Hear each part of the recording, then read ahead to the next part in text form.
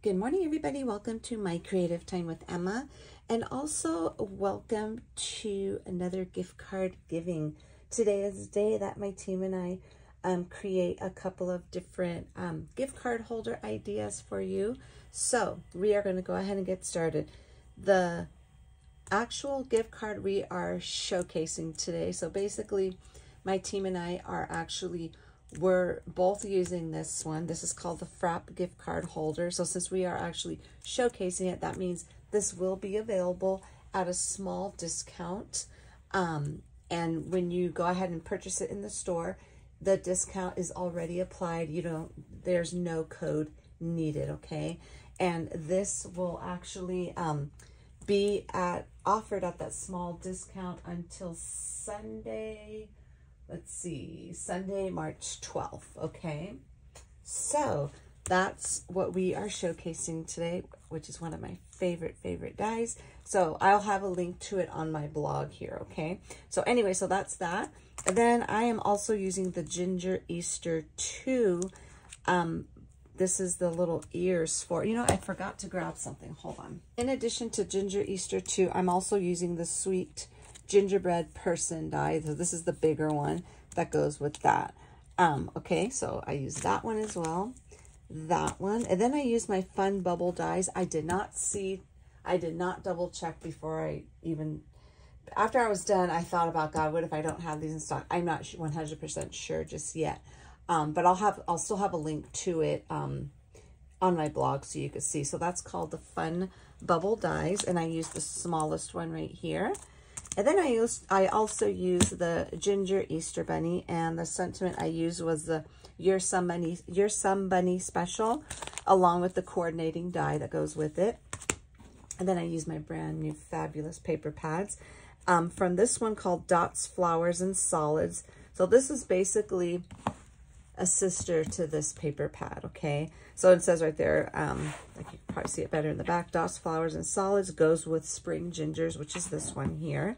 I like to do two because I'm big on solids. I like the solid paper because a lot of times like when I first came out, I had a hard time matching cardstock up with this. And I like my paper pad because it's on a little bit on the thicker side, so you could use it as cardstock, and I love it. So let's see, what did I use for this one?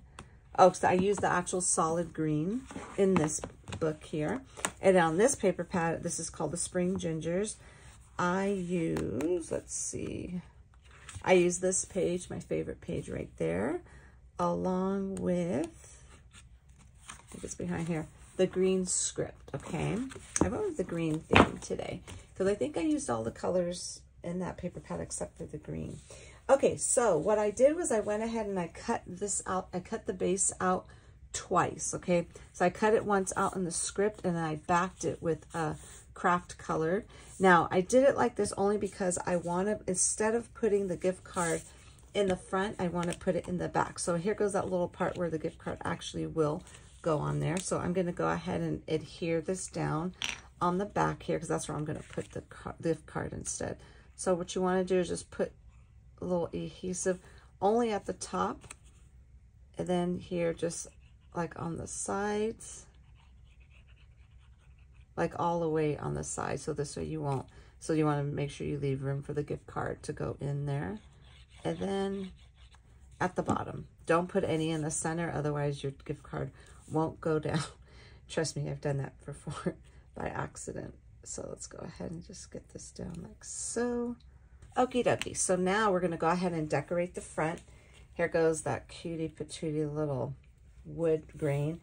And then this long strip, let's put this one on first. This is going to go like so across there. Just going to use and I love using my little, what do you call this? This glossy accents. That's what I use. I used to use the matte all the time, but I have a whole bunch of that. So I want to use what I have before I buy the matte one again. Okay, so, oopsie, let's go ahead and just, and then this one I just have some paper, so I'm just going to take off the release paper. I just put that little adhesive from the scrapbook.com, which I absolutely love. Okie dokie. Let's go ahead and just kind of get this on here.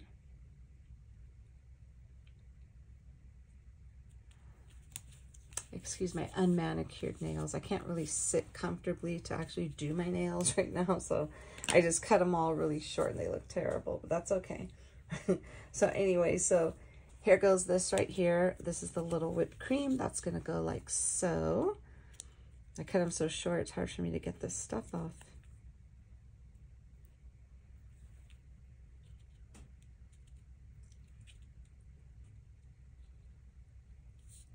Okie dokie. And then what I did was for this, I cut this part out in some clear acetate, and I went ahead and I stuck the straw in there. So, oh shoot, you know what? I did this wrong. Hold on. I wanted to put the straw behind this, so let's hurry up and get this up before it completely sticks.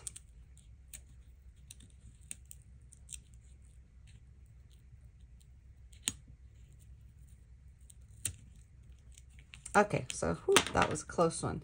Okay, so what I'm going to do before I put this on, well, how am I going to do this? Let's see. I had a master plan. So I may, actually, you know what? I think we could get, okay, so this is what I'm going to do. I put some little adhesive behind the straw here. I put it in both. I should have taken this one off first. So let's take this one off. I put it one here so it could adhere to this little top part and the bottom. So let's go ahead and take this one off.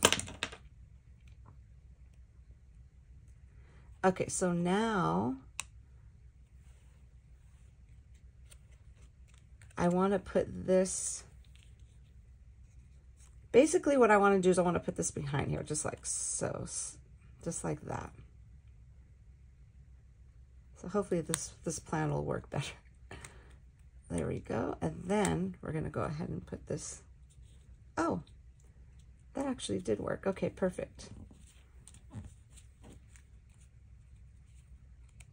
Okay, so that's like that. So now with this part here, what I'm going to do is instead of putting adhesive, I figured I'd put glue dots. Okay, so I just have these little glue dots here.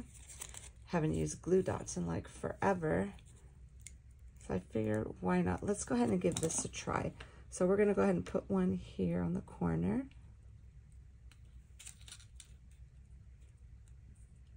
Just like so. Okay, that doesn't look too bad. I just didn't want to put a whole bunch of glue, you know. Okay, and then this will go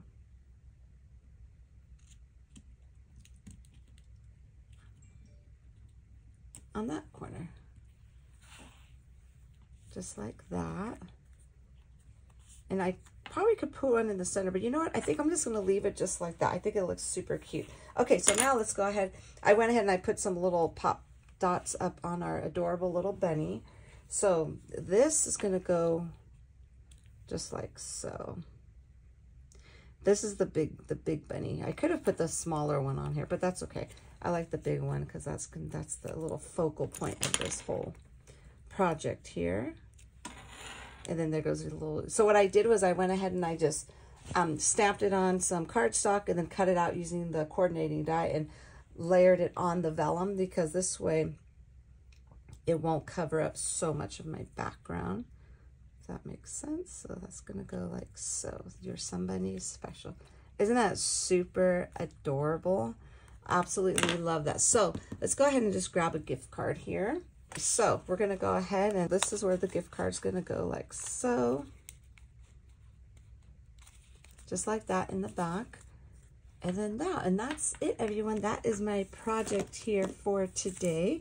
Head on over to my blog at www.creativetimeforme.com to see what the rest of my design team has done using the little Frappuccino, the little, what's it called? The Frapp gift card holder. I think this came out super cute. So that is it, everybody. Thank you so very much for tuning in. Have a fabulous day, and I will see you all back here soon. Bye-bye.